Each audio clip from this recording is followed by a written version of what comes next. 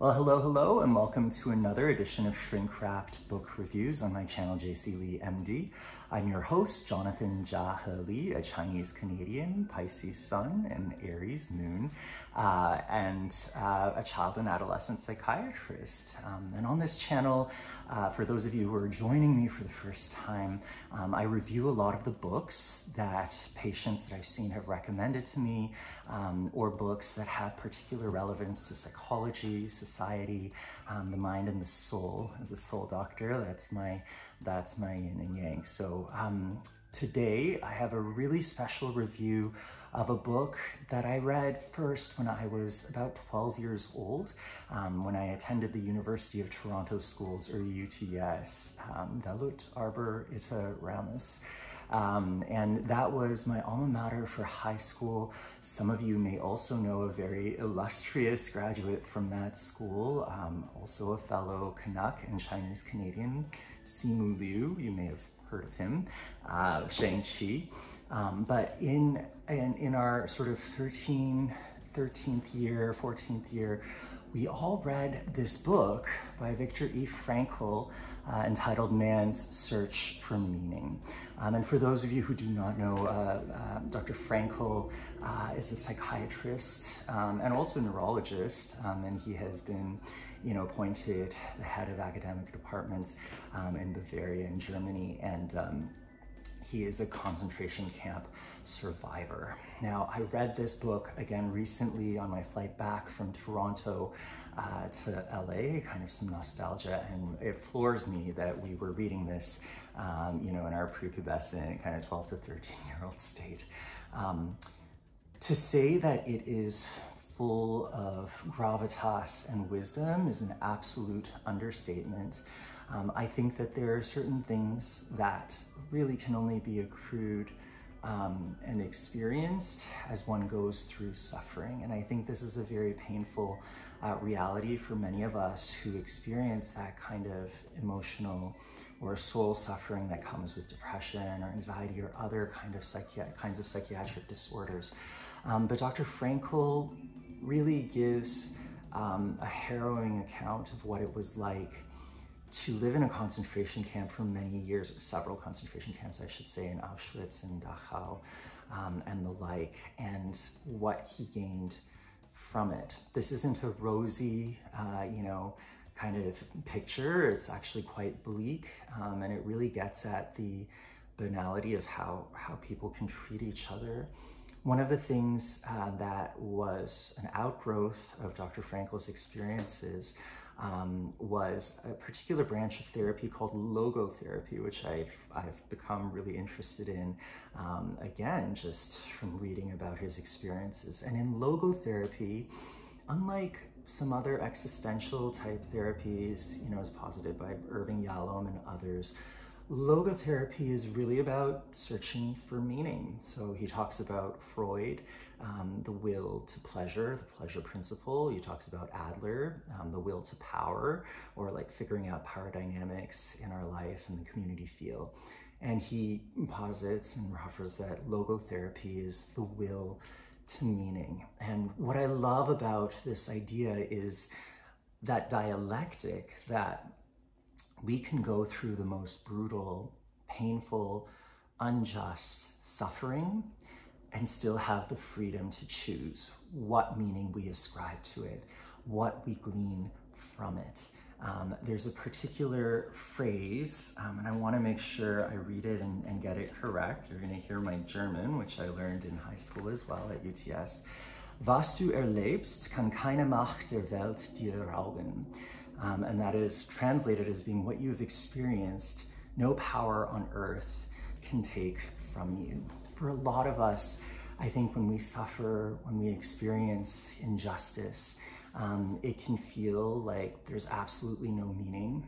It can feel like just blind cosmic unluckiness, or cruelty or sadism.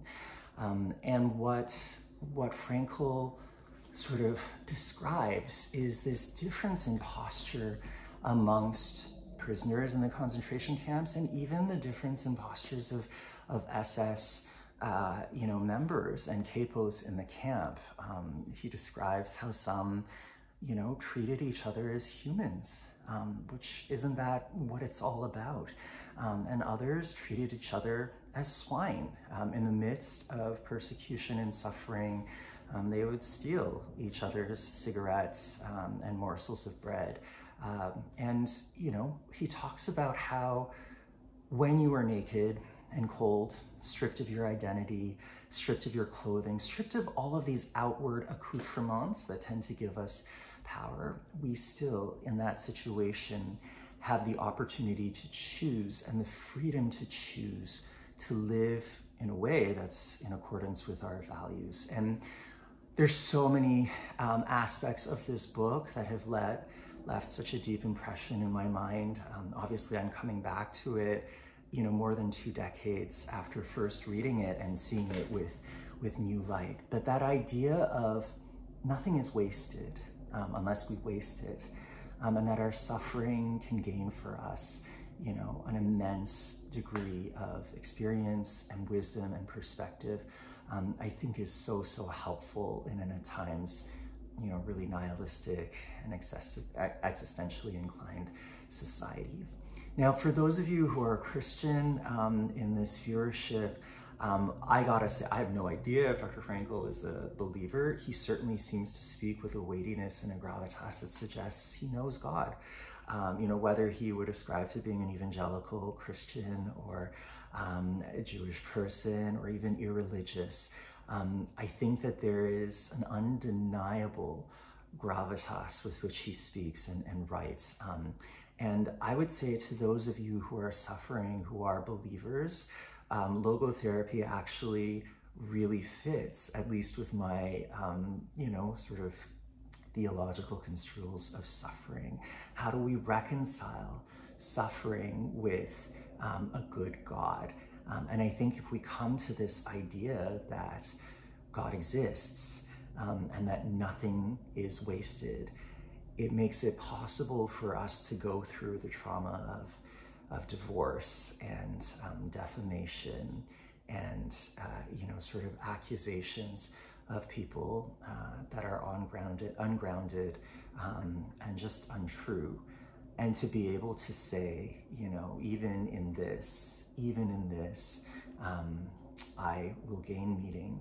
And even in this, you can knock me down, but I'm not going to stay down, because my God is the one who is ascribing and helping me achieve and attain that meaning through all of these hoops and hurdles until we ultimately land in eternity. So for those of you who are just interested in psychotherapy, for those of you who are interested in history, for those of you who are human people, who want to read something that really touches the soul, I think this is a great book for you all to go out and get and borrow. One of the lasting impressions I had in the final chapters of Dr. Frankl's book here is his hope for logotherapy to really bring a new kind of humanism or human feel to the somewhat ascetic or academic field of psychotherapy. And that to me is so exciting, because I think sometimes as psychotherapists, we can rest on our laurels and become, otherworldly aliens who don't really get it. But this is a man who, through obvious and heinous and brutal circumstances, has accrued that kind of openness and compassion for others that is hard won, but really spectacular to witness and to experience vicariously. So until next time, happy reading and love yourself.